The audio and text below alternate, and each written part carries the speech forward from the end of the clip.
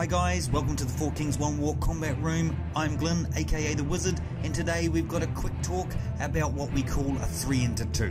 The reason we call this a 3 into 2 is, as you can see in this scenario, the Green Knight is putting the White King in check via its long range double hop.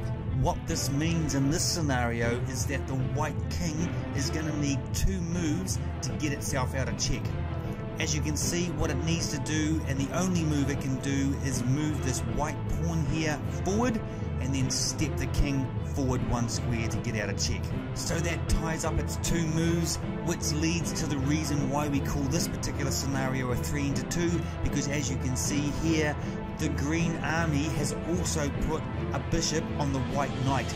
Because the White Army has already had its 2 moves getting itself out of check, it cannot defend the White Knight, leaving it vulnerable to an attack.